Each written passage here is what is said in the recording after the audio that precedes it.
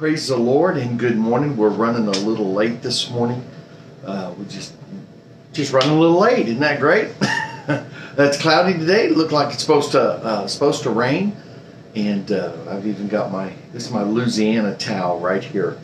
This is the one that I had that was wet around my neck probably most of the 2 or 3 days we were there.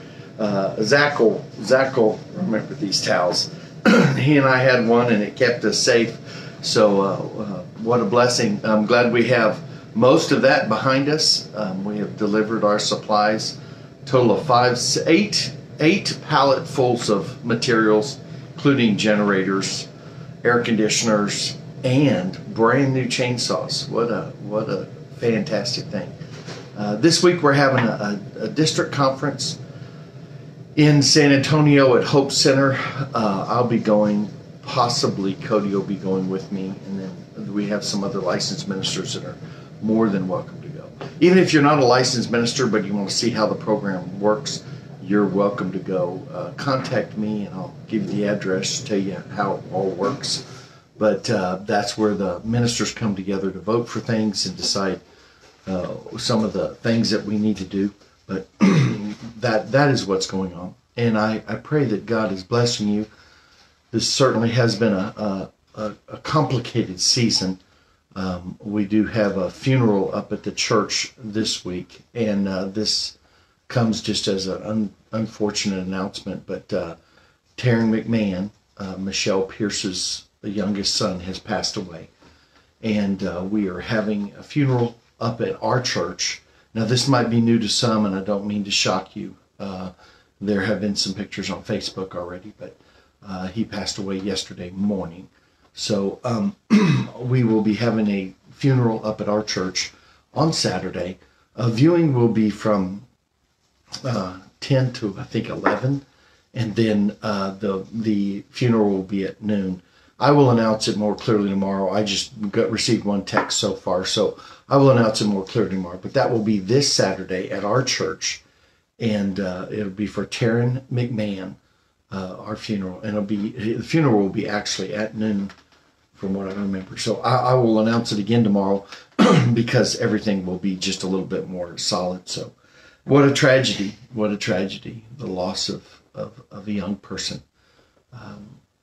Parents, I don't think there's anything that could be done in some situations, but in most, make sure you keep your fingers in your kid's life. God help us. God help us. If it weren't for Jesus Christ, my kids would all be messed up, and I would be messed up, and life would be a totally different direction. But it almost always depends on your commitment to Jesus Christ, and then as a group.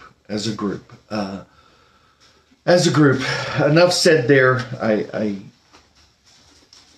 just a troubling loss. That's all there is to it. Well, let me talk to you today about the 3 big distractions. Jesus was not only smart, but Jesus was amazing. He was brilliant. There's never been anybody and never will be anybody like Jesus. Jesus was clearly God, robed in a body, and the brilliance of that is just beyond comprehension. There's many times I've read the red letters in a red letter edition of the Bible where they put Jesus's words in red, kind of a novel, cool idea. And as you read them, you see how brilliant he is. When the woman was caught in adultery, they brought the woman but not the man. So if they were caught, where's the man?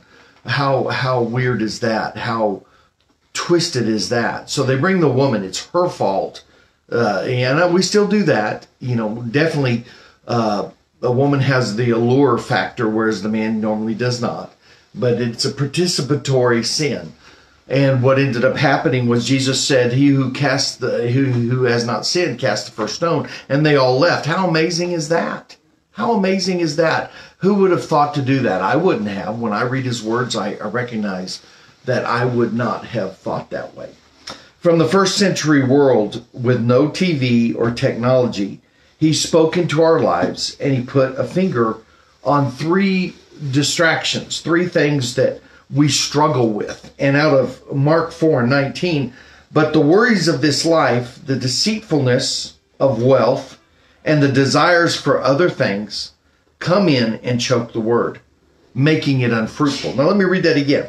But the worries of this life, number one, the deceitfulness of wealth, there you go, and the desires for other things come in and choke the word, making it unfruitful. Now it's kind of interesting here that he talks about the deceitfulness of things and then the desire for wealth. So the desire for things and the desire for wealth can be two different kind of deceitfulness. It's amazing that he's slicing it that thin, that there's a grouping of things that come real close together that can deceive you. It's not simple.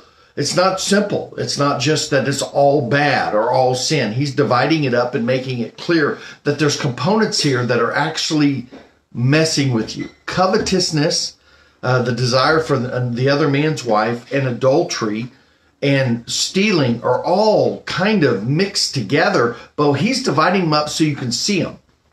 The first one, the worries of life. Worry is when you visualize something in the future that you can't control and assuming it's going to turn bad. And it's the opposite of faith. Worry is the opposite of faith. Faith is that I know it's bad now, but God is in control and I'm trusting him for an answer. And it's a kind of, you don't see it and it comes about. It's supernatural. Worry is, okay, I'm going to believe the worst. It hasn't happened yet. And I'm going to trust in the fact that it goes bad, that it's going to go badly.